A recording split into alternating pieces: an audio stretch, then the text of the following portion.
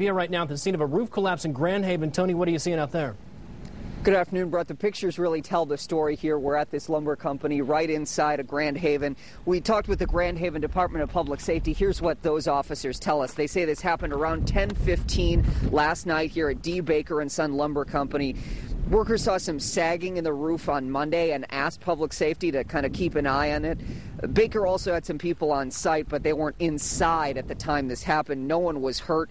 Investigators say they think this was caused by snow on the roof. The collapse was on the main part of the building. Another part of the building remains intact. So that's the situation here. Again, they say they believe it was caused by snow on the roof of the building, but obviously no other building in this immediate area, despite getting the same amount of snow, has had this problem.